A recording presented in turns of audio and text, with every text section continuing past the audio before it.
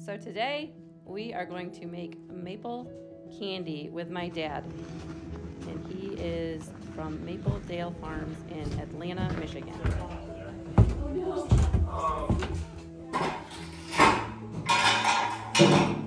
What we do is put our maple syrup in barrels. And then we're going to take about 3 gallons of syrup out of this barrel. And we're going to put it in a steam kettle. We're going to take it to 238 degrees. And then we're going to cool it to 150 degrees. Then we're going to put it in the machine. So this is what we do. We take this in here, then that pump there, and then we're going to take and pump syrup in the 5-gallon pail.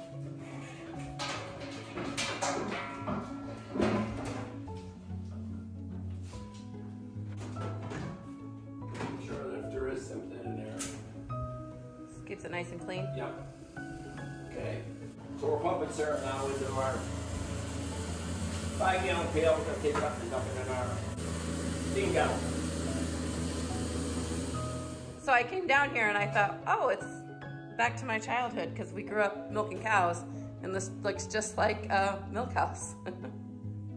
Got the bulk tank, which is kind of how we got started, making maple syrup 25 years ago.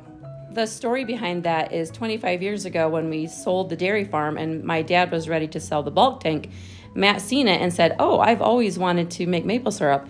And so that is when my dad started making maple syrup. Matt actually helped him for a couple of years in the beginning, but my dad started making it basically from repurposing the bulk tank that he used to milk cows with. Good vinegar works. So you see let's pretend that syrup, you see it coming into the bottles, and then once it gets full, then it pushes it back through these hoses back into the See, now they're full, now it's going right here. Very nice. Steam kettles, and we use these to heat up our syrup to make maple sugar, and we go up to 245 degrees with them, and then we continue to heat it on the stoves to 260 degrees, or we make maple candy. And so we're going to be pouring the syrup into here, and we're going to heat this up to 238 degrees. Then we're going to cool it to 150 degrees.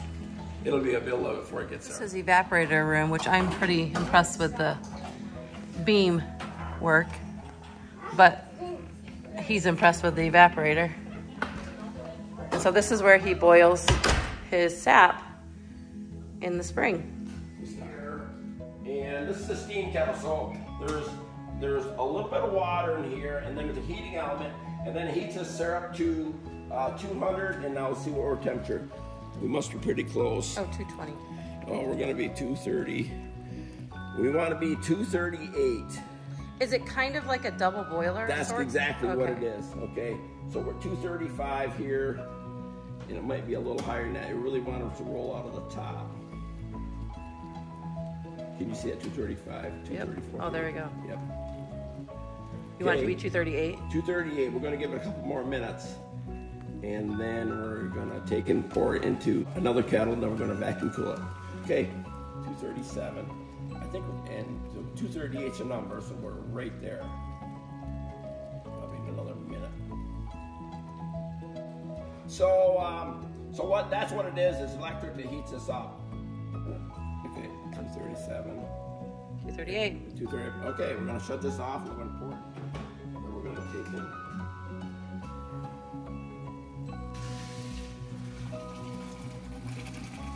Okay, I want you to hold that side of the kettle, right? I'm going to pick it up. I'm going to kick this stool right up. Oh, got it. So, you're good? Okay.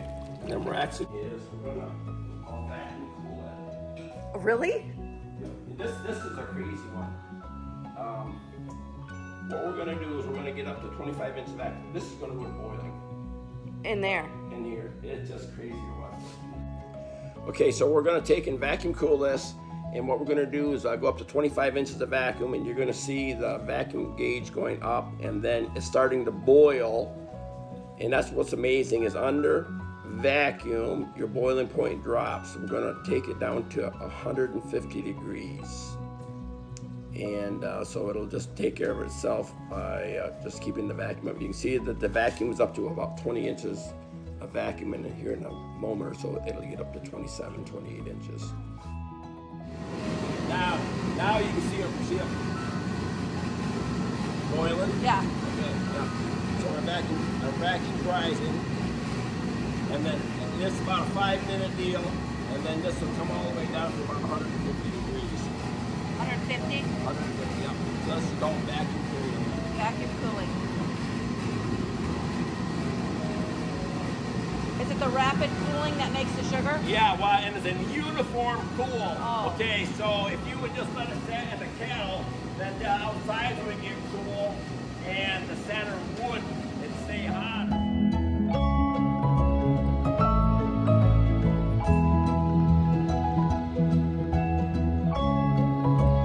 Release the vacuum, and now we're just taking the cover off, and now it's about 150 degrees. Okay. Okay, and then we're going to take it in and put it in a mixer.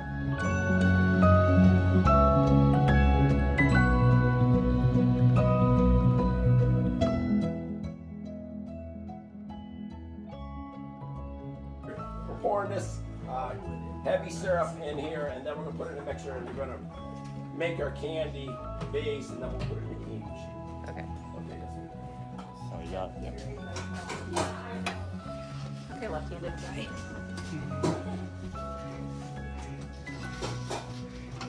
That is thick syrup in there.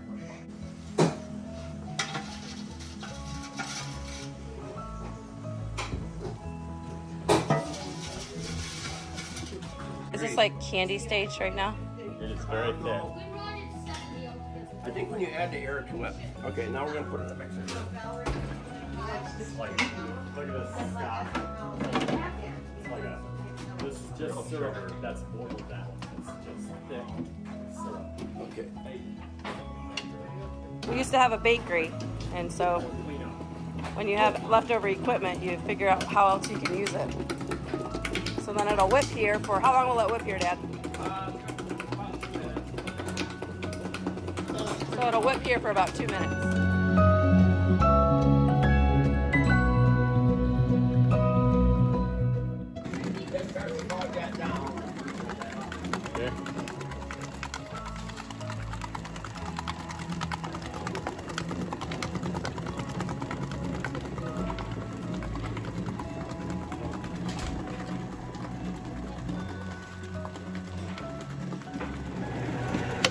Okay. Okay, Well, that got stiff in a hurry. just right now. Okay, so we're going to turn it back on, and we're going to add just a little bit of water, hopefully if it's not too late. So we wanted it to be spreadable, not pourable, so we added a little bit of water back into it. You always add water. Yes, yeah, you always add water.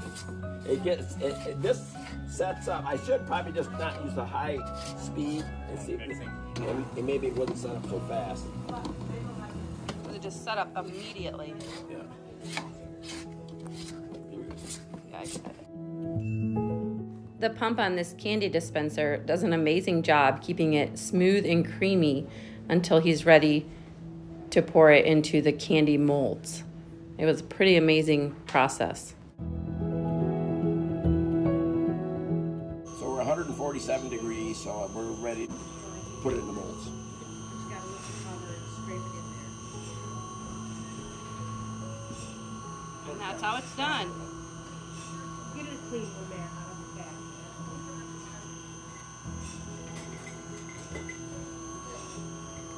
That cover can come off and sit down.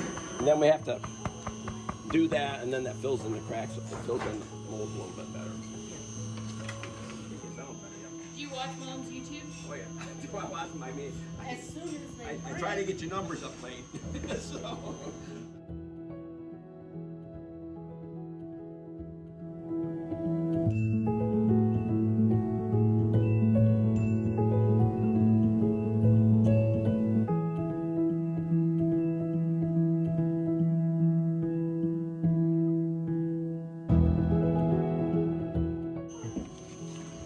Here it is, all cooled off and ready to eat. Yum. take a little bite with every sip of coffee, and it's just amazing. So if you want some, Come to our house. come to our house in Alaska. Or you can go to mapledalefarms.com. They're on Facebook and they love giving tours. So if you're in northern Michigan, Gaylord, Michigan, come visit them. Mapledale Farms.